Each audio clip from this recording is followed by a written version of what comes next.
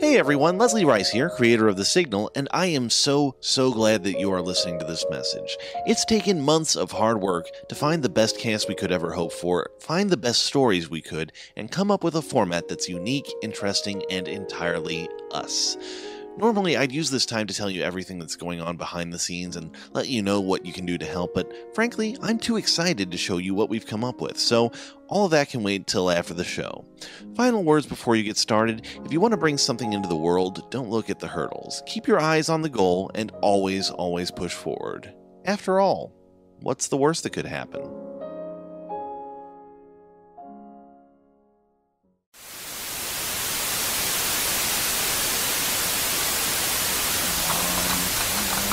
Come on.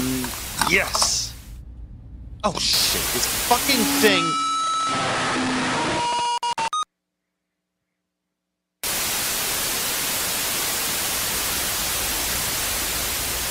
And that should do it. Testing? Testing? Anyone home? My name is Dr. Teagan, starting up tests on receiver Mark 1. Readings look good so far. Hello? Making some fine adjustments. Is there anyone here? Now. Oh, hi. I thought I heard someone in here. I'm looking for Dr. Teagan? Same here, but so far not much luck. Who's asking? Dr. Miller. Dr. Amy Miller? Dr. Teagan contacted me. He said he could use my expertise? Oh, I'm sorry. I just got a bit engrossed. I'm Dr. Teagan. Please, come in. You'll have to excuse my sense of humor and the state of the place. That's all right, Dr. Teagan. I get the same way when I'm involved in a project. This place is huge, though. I was beginning to worry that I'd have to leave a trail of breadcrumbs. Welcome to Aerotech. You'd swear our business was building hallways rather than communications gear. And please, call me Miles. Well, if you're Miles, then I guess that makes me Amy.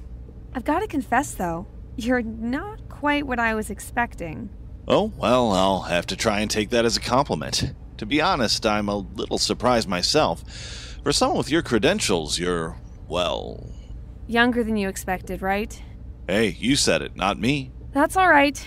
I get that a lot. Youngest in my graduating class, and I figured I'd hit the ground running. Speaking of which, let's get right to the major question here. What does a doctor of acoustics need with a quantum mechanics wunderkind?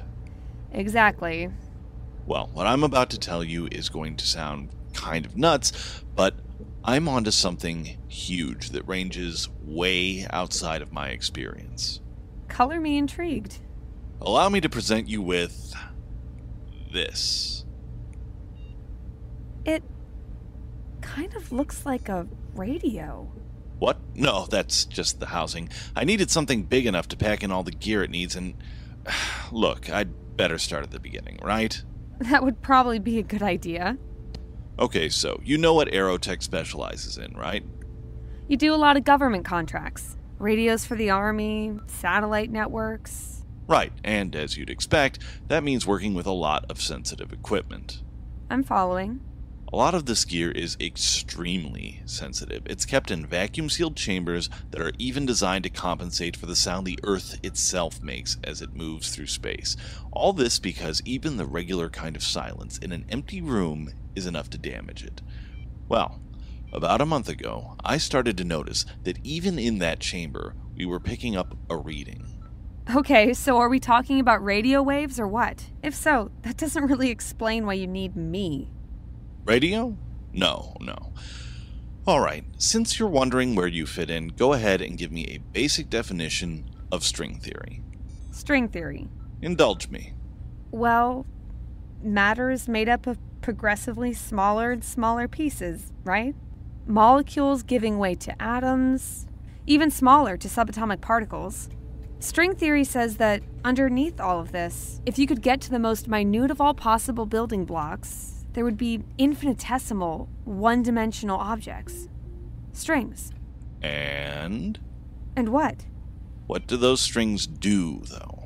Well, they vibrate. And depending on that vibration, you get everything. time, space, matter, light, all that we call reality. Okay, here's another question for you, one from my field. What is sound? I suppose it's when something disturbs the air.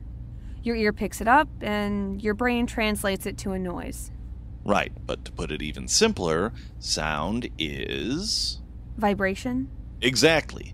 Look, that equipment I mentioned, there is no way in hell it could be picking up any conceivable source of vibration. But still... Wait, you can't be suggesting that your equipment is somehow picking up... What? The sound of the universe itself?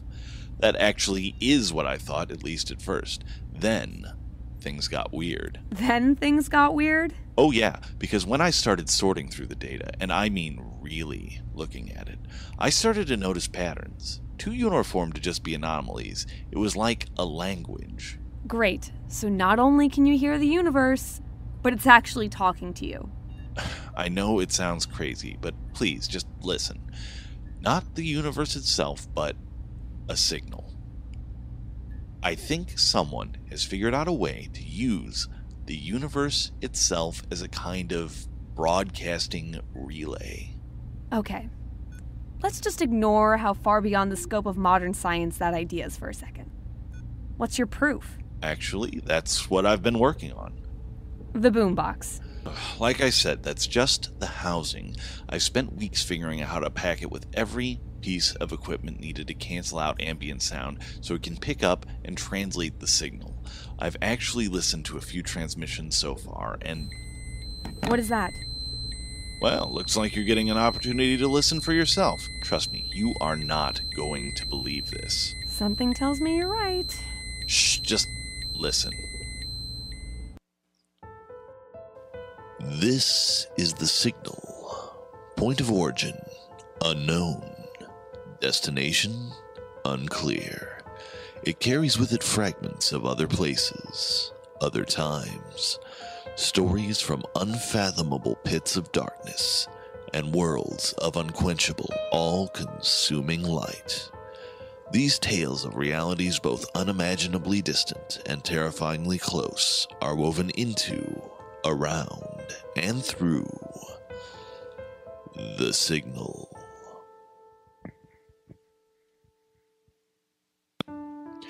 Hello, and welcome to both our returning listeners and our very, very special new guests. Here on The Signal, you'll encounter a new type of horror broadcast, one incorporating elements of both fiction and fact, and one in which you, the audience, may find yourselves participating. This time, we'll be exploring two tales, one which audiences may already be familiar with, and one that will be heard aloud for the first time here. We'll also be bringing you our very first local broadcast concerning a certain strange creature that has plagued the black forests of Germany for centuries. A word of warning before we begin. Our stories are not for the faint of heart, and those with no wish to become part of a greater story themselves should proceed no further. For the rest of you, let's get started with our first story.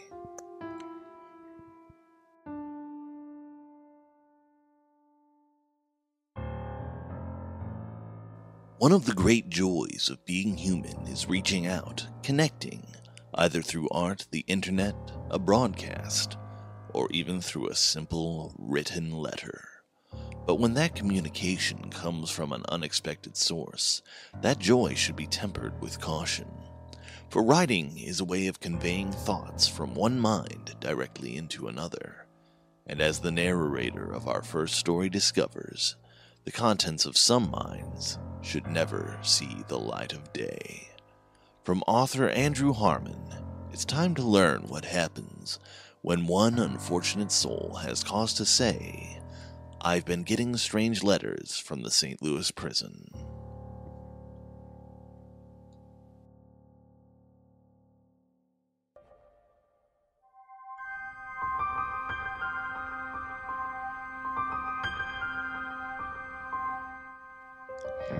Maybe I allowed myself to be disarmed by the fact that he came at 3 in the afternoon. He knocked very softly for a man of his stature, hulking as he was at 6'4" with wide shoulders and big, hairy knuckles. When I asked how I could help him, he reached into his coat pocket, withdrew an envelope, and held it out to me. Who wears a coat in August? I took the envelope and looked it over. Its face was stamped over several times with information for the St. Louis Correctional Facility. A letter from prison. Great. I didn't know anyone in prison. Then I noticed a post-it note paper-clipped to the back of the envelope. It read simply, "Please allow the courier to be present to witness the reading of this letter." I looked up at the man towering over me on the porch. Though he was large, he didn't appear threatening. If anything, his calm smile made me think he might be rather friendly. I asked if he had any clue about the contents of the letter or why his presence was necessary for the reading, but the tall man shrugged and gestured towards the foyer. I nodded and invited him in. In the kitchen, we both sat across from one another at the table. I offered him some coffee, but he silently declined. Glancing up at him one last time, I peeled the flap back and pulled out a 10-page letter, scrawled in hasty handwriting on lined yellow paper. The letter began, "You don't know me. You will likely never meet me. I am on death row at the St. Louis Correctional Facility. I was locked up for the murder of my wife and 2 children. Lionel was 3, Macy was just 6 months old. I loved them dearly, but I did kill them. I will admit that first and foremost. I hate myself for it, and I rot in my cell, tortured by the images of their blood dripping off my knuckles. Let me tell you my story." I looked back up at the tall man with disgust obvious on my face. His calm, soft grin didn't waver as he stared back at me. I got up to get a glass of water, then returned to the letter. The author of the letter, whose name I found out was Fitz Willard, had been incarcerated 2 weeks ago, and had began work on his letter as soon as he had access to stationery. He never explained how he got my address or why he chose me to share his story with, but the story was brutal. Fitz Willard claimed to have been cursed. My first thought was that he suffered from schizophrenia, but he explained that he had been tested for it with no results. He insisted that a demonic spirit was attached to him. The evil spirit taunted him, tortured his every waking moment. It whispered evil deeds in his ear as he lay in bed at night. It appeared in his reflection as he walked past the mirror. The demon was constantly suggesting cruelties and filling Fitz's brain with insecurities and phobias and sinister ideas. Fitz's day-to-day life became riddled by a running commentary on the weakness of humans, the frailty of flesh, and the freedom of bloodletting. Work meetings became haunted by the demon's screeching. The spirit hissed terrible things about every face Fitz passed on the street. The worst still, though, was the demon's thoughts on Fitz's family. He called Fitz's wife a whore, called the children ungrateful bastards. The demon told Fitz that his family didn't appreciate him, that his wife was cheating on him, that his children couldn't stand to be around him, that Fitz could never provide enough for them, that their house was a sty, that their clothes were rags, that everything Fitz had worked towards his whole life was a mediocre joke at best. For 10 pages, Fitz Willard recounted the madness that crept into his psyche, the nightmares that woke him dozens of times a night. The demon made light bulbs flicker as Fitz walked under them. He made the bathtub run red like blood. Flies gathered on the mirrors, and the demon's suggestions became more and more furious. They became demands, threats even, until one day Fitz caved in the skulls of his 2 infant children with his bare fists before strangling his wife of 8 years so hard that he fractured the vertebra in her neck before she finally asphyxiated. That's how he ended the first letter. The tall man stood and nodded to me in silence. Then I let him out the front door. Needless to say, I was shaken. Why would someone decide to share such a terrible story with me? Day 2. The tall man stood on my porch again at 3 p.m, and when I answered, he handed me the second letter. As off-put as I was by the first letter, I found that as I sat watching television that night, I couldn't shake the story from my head. I took the second letter and led its deliverer to the kitchen table once again. I wanted more. What word does justice to the nature of the second letter? Dark, twisted, desperate. The yellow paper was rife with drawings of forlorn figures huddled in corners and tiny bodies splayed out in pools of pencil gray. Smudges of graphite made all the little doodles appear in shadows. The second page of the letter was just one big drawing. A woman's face twisted up in suffering, her mouth hanging open and her throat packed full of maggots. Spiders wrapped up in her hair. Tears whipping down from her eyes, her hands grasped her own face. Jagged nails dug into her cheeks. The second letter gave me a name to the demon. Grimdeed. Grimdeed the Tormentor. I glanced up often from the letter to the man sitting across the table from me. Did he know the terrible tale I was being told? Is that why it was so important that he was present when I read it? His gentle smile never faltered, never faded, as he looked idly around my kitchen. Fitz elaborated on his descent into madness, about the tearful call he made to 911 as he stood over the lifeless bodies of his family. He talked about the trial and how, even in the courtroom, Grimdeed sat behind him at the defendant's table and spoke curses about everyone present. Grimdeed demanded that Fitz try for the bailiff's gun at the conclusion of the trial, and Fitz did. This led to a brief beating. Grimdeed said that Fitz could stand at the door of his cell, screaming profanity and threatening the guards. This led to a longer beating. Grimdeed told Fitz to spit at the judge the next day at trial, and as defeated as Fitz's poor conscience was by the demon's constant influence, he did. The letter ended with another drawing. This time the whole courtroom strewn with slaughtered lawyers and the judge hung above his stand. All of it was in the smeared gray of pencil lead with grimy fingerprints pressed onto yellow paper. On the third day, I was sitting on the bottom stair just inside the door, waiting for 3 o'clock. Right on time, the courier arrived, and without a word between us, I let him walk through the door. He set the third letter on the kitchen table and sat down. His smile was brighter today, wider than usual. I could tell by his demeanor that this must be the final letter. I peeled the envelope open and sat with a steaming coffee at my elbow.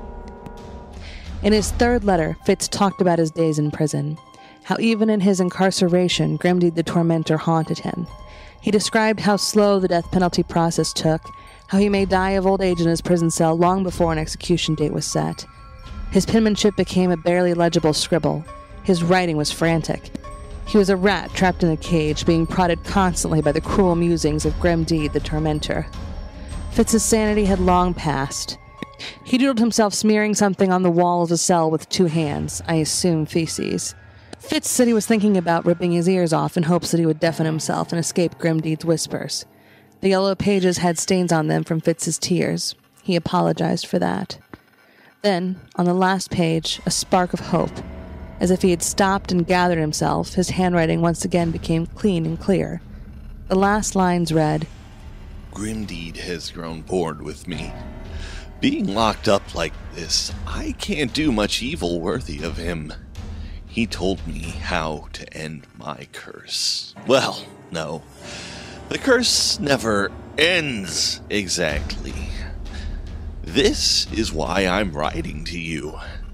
To pass the curse along to its next victim. But since I have a sliver of humanity left in me, I'll at least let you know how it's done.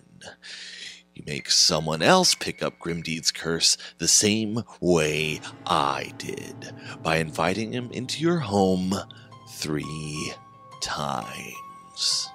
My heart froze. I didn't dare to breathe as I looked up from Fitz's taunting signature at the end of the letter to find the tall man staring into my eyes. His eyes were an endless black. That cruel grin was wider than ever. Grimdeed demanded.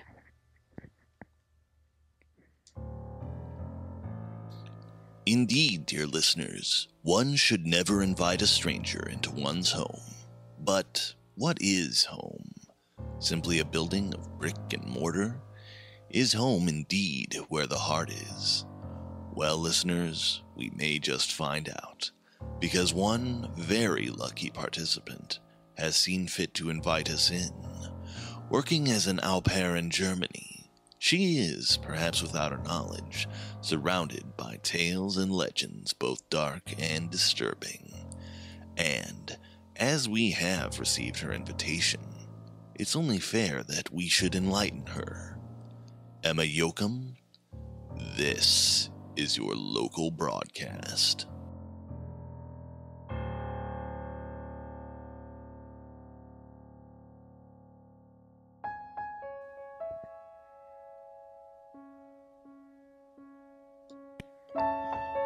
With all the myriad horrors that the universe has to offer, war is among the worst. A man-made monster that has no care for what or who it consumes. It ravages towns, cities, entire countries, and still isn't satisfied. But what happens when a man with an appetite for violence finds that war simply isn't enough for his own prodigious bloodlust? Such was the case with Thomas Johann Baptist Schweitzer, a recent deserter from Napoleon's army after its ruinous battle at Moscow. Joined by a group of Russian deserters, he and his companions traveled west as Schweitzer slowly made his way towards his home in Alsace. But the road was hard and their supplies terribly short. As legend has it, they made it as far as the village of Wittlich, Germany, not far outside of Moorbach, before their need grew great enough for them to turn to desperate measures. Coming across a farmhouse, Schweitzer and his companions decide to take what they want, but facing resistance from the farmer and his sons, things quickly turn ugly. The argument escalates until the soldiers, some say at Schweitzer's command, brutally slaughter the family and begin refilling their depleted stores. But the ordeal isn't over yet, as the farmer's wife emerges from her hiding place. Singling out Schweitzer for his role in the death of her family, she curses him. Likening him to a rabid wolf, she screams to whatever god or devil might be listening, praying that he should live his entire life the way he has acted today, as a beast, something lower than a man. Schweitzer's response is as immediate as it is perfunctory. He crushes her skull with a rock. Though unnerved by his savagery, his companions think little of the woman's wailing. After all, of what importance are the words of a dying peasant? But soon, they begin to notice a change in Schweitzer. Already prone to violence and anger, his savagery begins to increase. Their robberies become more frequent. Robbery gives way to rape. Rape gives way to senseless murder. His companions, no doubt remembering the woman's final words before Schweitzer silenced her forever, soon part ways with the devolving murderer. At first, he seeks the companionship of other criminals, bandits and highwaymen that have never known anything but a life of violence. However, even those dregs soon shun him as his temper continues to escalate and his crimes become atrocities. Rumors begin to circulate as cattle and men are slaughtered night after night, tales of a wolf that walks as a man does, a creature with an insatiable taste for pain, misery, and blood. The area around Wittlich suffers a campaign of terror that continues after sundown each day, until, finally, Schweitzer comes across what would prove to be his last victim. Elizabeth Bierla, a local beauty and farmer's daughter, is violently assaulted and raped, but manages to escape with her life. Finally, with a surviving witness, the townspeople know what they are facing, and parties are sent out. Days later, Schweitzer is discovered and a chase ensues, the vengeful villagers pursuing him until they reach Moorbach. Cornered and exhausted, the madman is finally put down after a brief struggle. Buried at a crossroads nearby, a small shrine is erected, remembering the almost supernatural fury of a man many of them believed to be an actual werewolf. A candle was lit at the shrine in the hopes of quieting the cursed soul interred there. And while that should have been the end of the story, it wasn't. Time passed. Elizabeth Bierla gave birth to Schweitzer's bastard son Martin, and raised him to be a respected member of the community. The world went to war once, then again. Germany was split in two, and through it all, the candle remained lit. First, out of superstitious fear, then out of a sense of tradition. By the year 1988, Moorbach had changed a great deal, but still the shrine stood. Now located near a military base, soldiers would notice it in their comings and goings, but rarely wondered at its purpose. Then, one night, a group of men noticed that the candle, which had always been lit before, had been snuffed. An unremarkable occurrence to be sure, but unusual enough to spread a sense of unease to the men as they went about their patrol. A sense of unease that seemed entirely justified when, later that night, the base's perimeter alarm went off. Investigating, one soldier is shocked when he sees a tall creature, wolf-like but standing on its hind legs. It snarls at him, then leaps a 3-meter-high fence before disappearing into the woods. Calling to the others, a trained tracking dog is brought, but upon reaching the site, it simply lets out a mournful howl and refuses to proceed further. Since that night, the candle has remained lit, leaving those in the region to wonder if, or when, they will again hear from the Moorbach monster.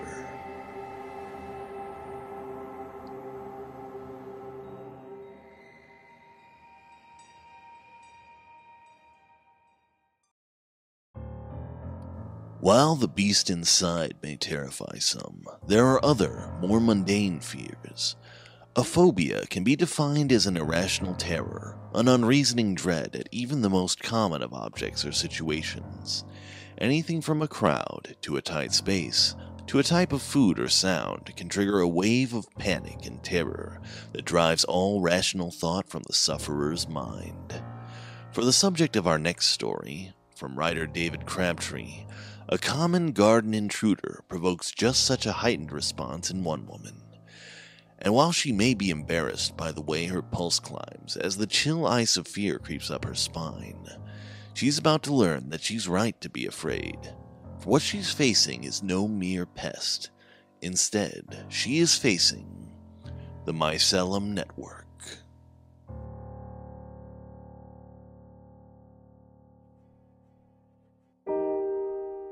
I have a somewhat unusual personality quirk. I suffer from mycophobia, the fear of mushrooms. Everything about them creeps me out. How they look, how they smell, how they taste. I would rather saw my own arms off than sit down to a plate of mushrooms. It gets so bad that I can have full-on panic attacks just by looking at them. My boyfriend Carl thinks it's cute.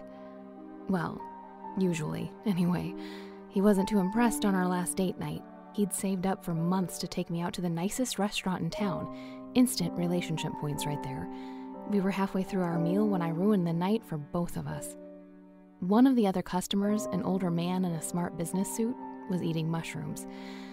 I tried not to look, but I couldn't help myself. It was like watching a car crash, something that disgusts and horrifies you, but you just can't take your eyes off it. Every bite he took made me feel as though I was eating them myself. Seeing those slimy black mushrooms slide into his mouth made my stomach perform acrobatics within me. My delicious, expensive meal came straight back up in the middle of the restaurant. I splattered everything, including Carl's favorite shirt. Never in my life have I been more embarrassed, and Carl took me home right away. He wasn't angry with me. He understood my phobia. No. It was so much worse than that. He was disappointed. That incident told me it was time to start looking into therapy. I was in my mid-20s and completely sick of being afraid of mushrooms. My therapist told me that almost all phobias have a trigger event, some trauma in the past that led to a fear and anxiety in later life. Somebody with arachnophobia might have a childhood memory of a spider crawling across their face while they slept, for example. It wasn't hard for me to pinpoint the cause of my fear of mushrooms. I knew exactly where and when it happened, I just hadn't dealt with it.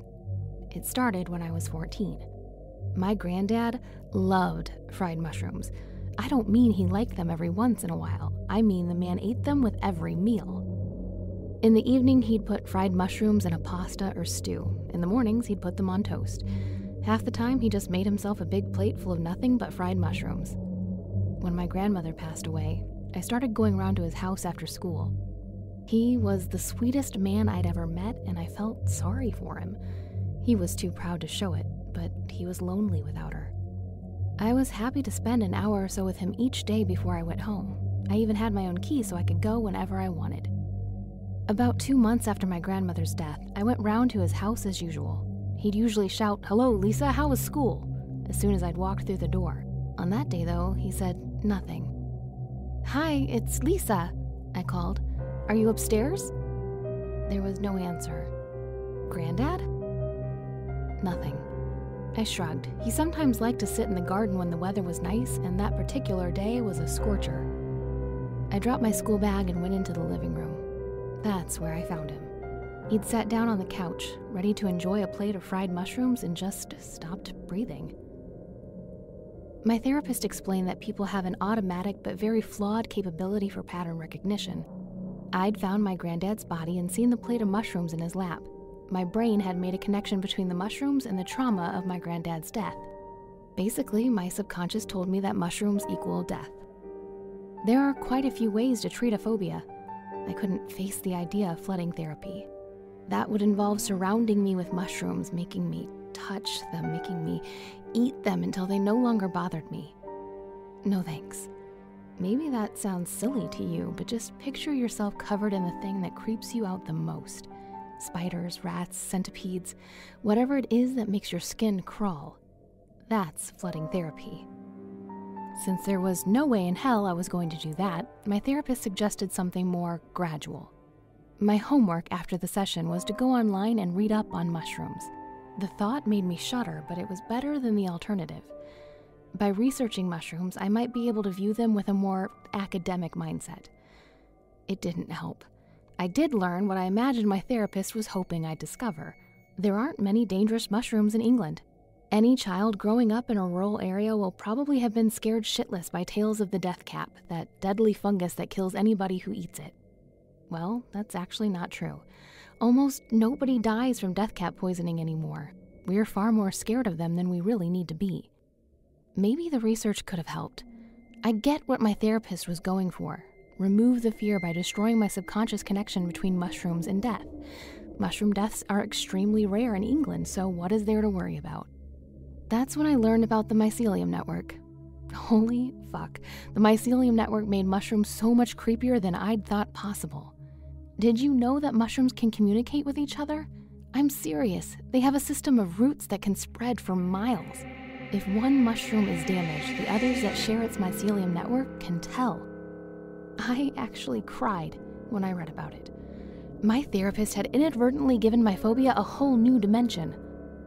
That night, I had nightmares about being trapped in the pale, spongy webbing of a forest of talking mushrooms. Carl had to wake me up to stop me from punching him as I tried to break free. So, therapy hadn't exactly helped, so I stopped going.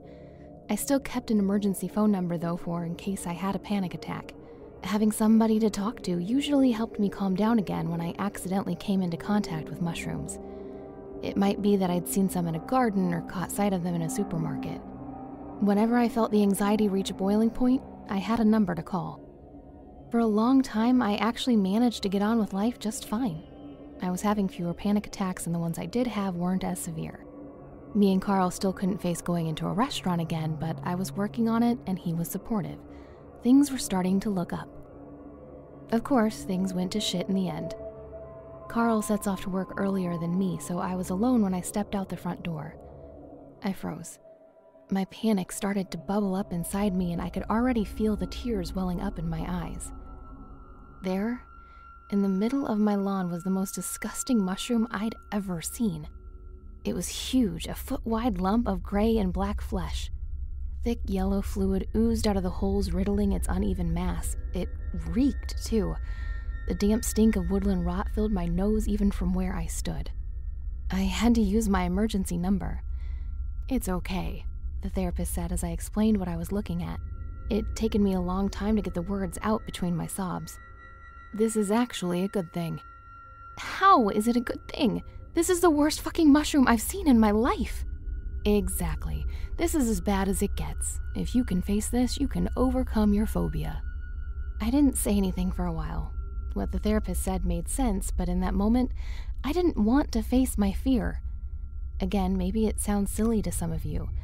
Try to picture the mushroom as a giant spider or something, and you might see why I was so upset. I don't think I can touch it, I said at last. You don't have to. Get a spade, the biggest one you have, and just squash it flat. Squash it so that you know it has no power over you. Honestly, I didn't know how long it took me to build up the courage to do it. It made me 15 minutes late to work, but I always set off far earlier than I need to. Somehow, I managed it.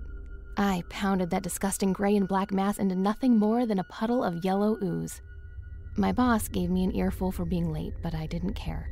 I'd done it. I'd walked over to the world's most hideous mushroom and I demolished it. My grin didn't leave my face for the entire day. I was still grinning as I drove back home after work. When I got back, the pile of goo on the lawn had mostly cleared up. Carl starts and finishes work earlier than I do, so I figured he must have done it. As it turned out, I was right.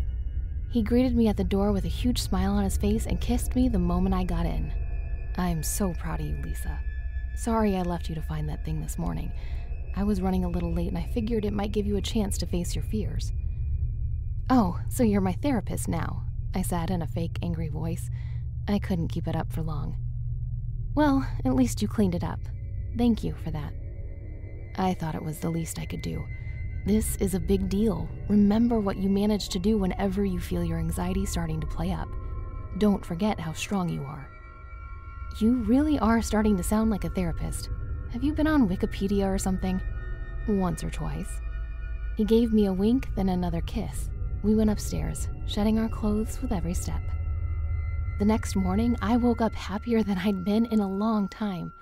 Carl was already gone, of course, but he'd left some jam toast on the kitchen counter for me. He'd also left something else, a note on the front door. Use the back.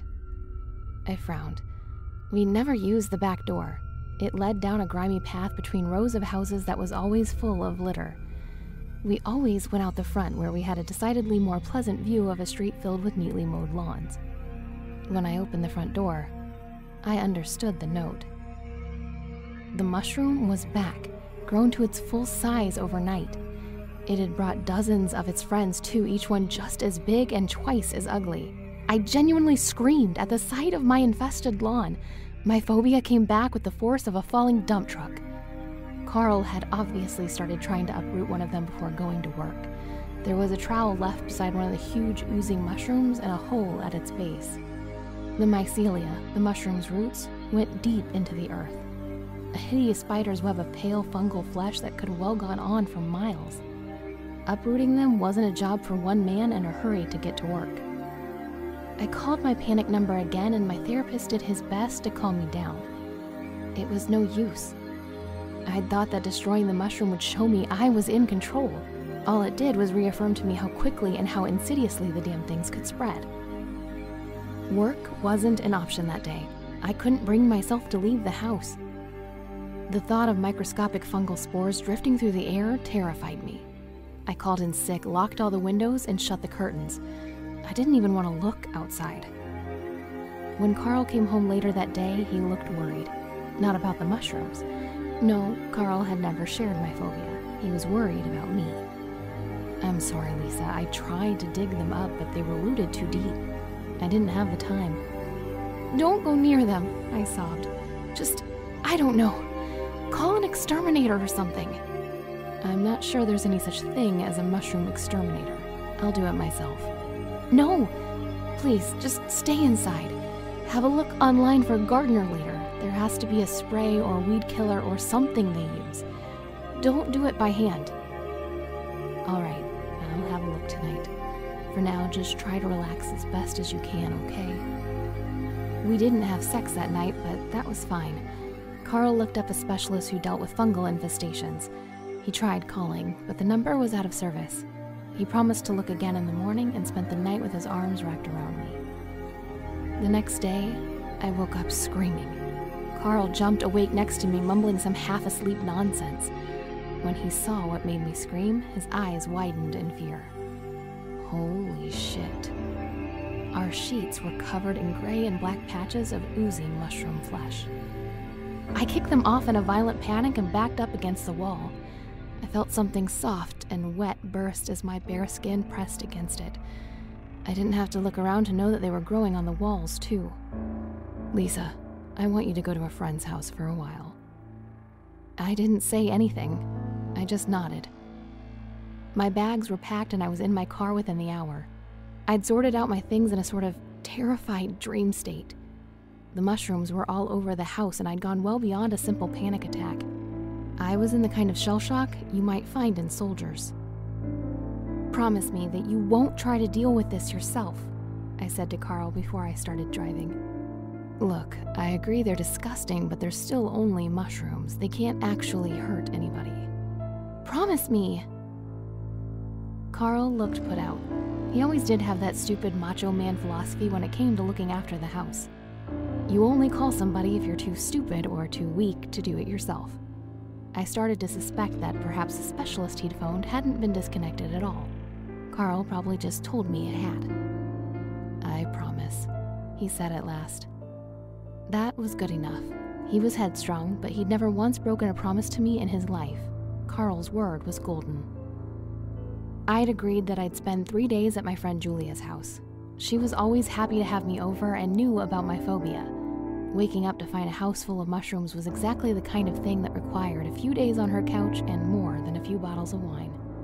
Stupidly, I'd forgotten to pack my phone charger and Julia didn't have one of her own. By the second day at her house, the battery on my crappy brick of a phone was completely gone. Thanks to the wine, I only noticed when the end of the third day rolled around. I was supposed to phone Carl when I was setting off.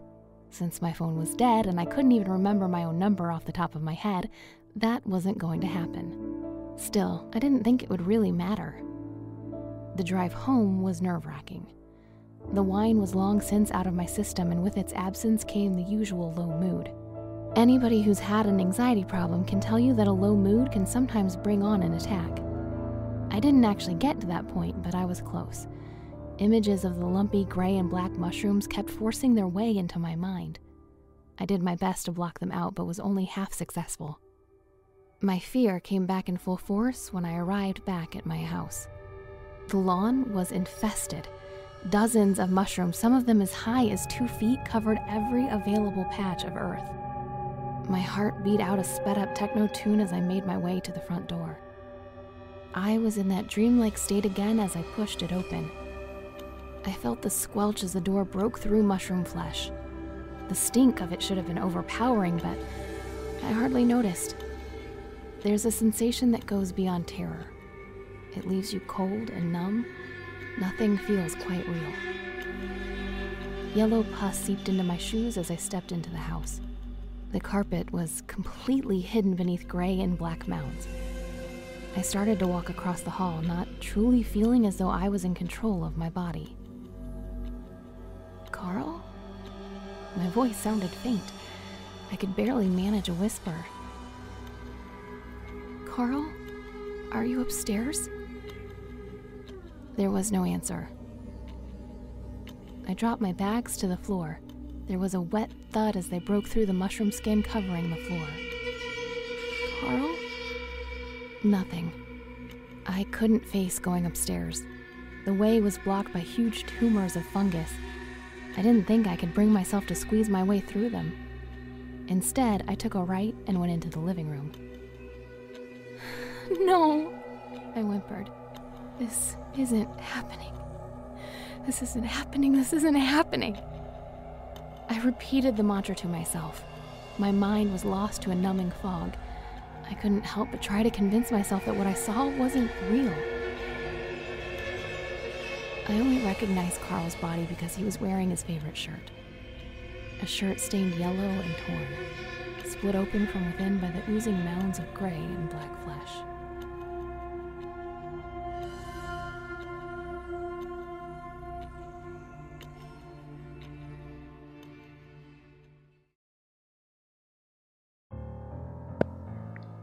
Life, in all its forms, reaches out for other life.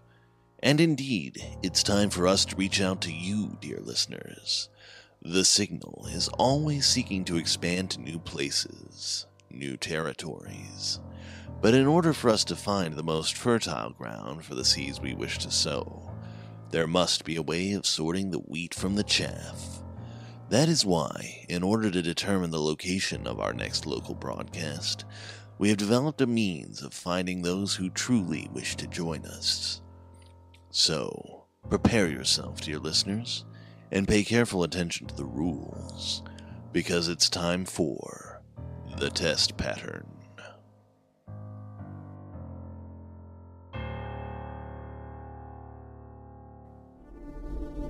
Hello, and welcome to the test pattern. Decipher the code and return your answers to thisisthesignal@gmail.com. The first subject to do so will become the focal point of our next broadcast.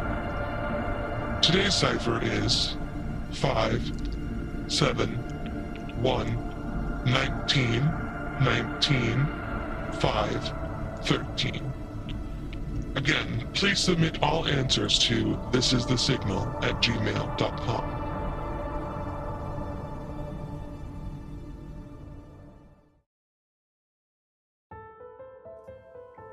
And as some of you seek to join the signal, the time has come for us to conclude our broadcast.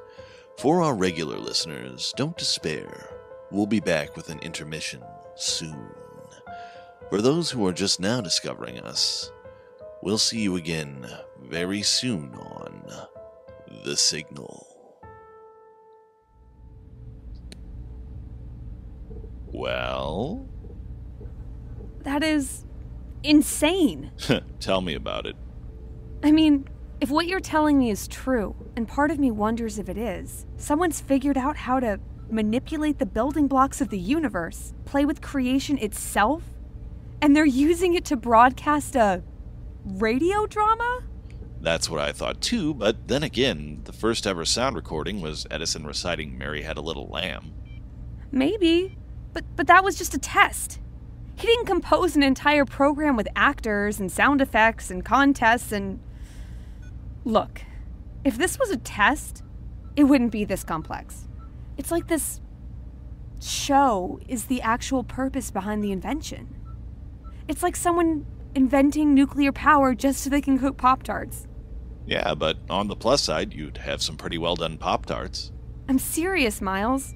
Someone just playing with the fabric of the universe like that is beyond terrifying. And was it just me, or did that all seem oddly targeted? What do you mean? You say you've heard these broadcasts before. How many? 2? Have they ever gone out of their way to welcome new listeners before? Well, no. And those introductions to the stories and segments, warning people against pursuing the unexplained? I don't know about you, but it all felt oddly personal. I mean, it is a horror show, but that was rather odd. Did you try to contact the people who made it? They mentioned how to get in touch. I tried after the last 2. None of the email addresses exist, and I couldn't find any of the authors or web pages anywhere. Miles, if this is what you think it is, then it's possible that this signal isn't actually from here. Like it said in the intro. Other places, other times. If that's the case, then the implications... So, convinced? I'll need to see your data. All of it. Already done. Everything looks good. I'll have to check them when I get home. It's getting late. What? Ugh, damn it. I can't believe the time. Alex is gonna be pissed. Come on. Who's Alec? My son. Oh, I didn't notice a wedding ring.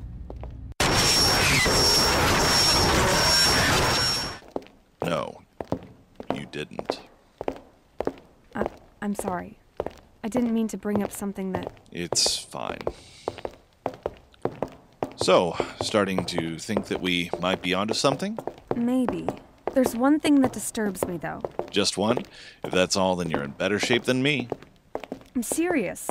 If this signal really is able to send messages, sounds, whatever, to anywhere in the universe, any universe, Who's to say the opposite isn't true? What do you mean? I mean that if they're able to send a sound wherever they want, why not record it in the same way? In theory, who's to say that they can't record from where or whenever they want? That's actually pretty disturbing now that I consider it. Are you ever serious? Not if I can help it. Anyway, just head straight down the corridor and it'll take you to the visitor's garage. No breadcrumbs required. Great. Are you sure it's all right for me to take this with me? What the boss doesn't know can't hurt us, right? Right. I'll be in touch. Huh. Anyone listening in? Bullshit.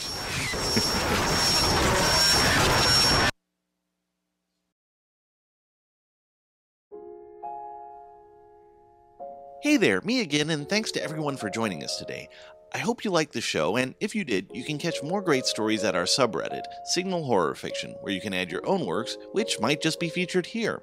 If you'd like to support the show even more directly, including pay for our great performers, you can contribute at our Patreon, where you'll be able to get great bonuses that can make a great experience with our show even better. Speaking of our performers and contributors, today's voices were Christa Elliott as Amy, and myself as Dr. Miles Teagan, Ashley Webb Rice and myself reading our first story, Marie Mitchell reading our second, and musical contributions from both myself and Kevin McLeod, whose work can be found at incompetech.com. That's spelled INCOMPETECH. I'd also like to provide acknowledgement to AR Sound Effects for providing some of the noises that help to bring this show to life. Also, if you'd like to read more great stories from the author of I've Been Getting Strange Letters from the St. Louis Prison, please follow him on Facebook at www.facebook.com/AndrewHarmonWrites. Also, keep in mind that all stories and sound effects used here are copyrighted their respective owners and are being reused under a Creative Commons license with permissions from their respective owners. I hope you enjoyed our first full episode and hope that you'll check back with us in the future. Be sure to follow us, like us, and recommend us to whoever might be interested. After all, what's the worst that could happen?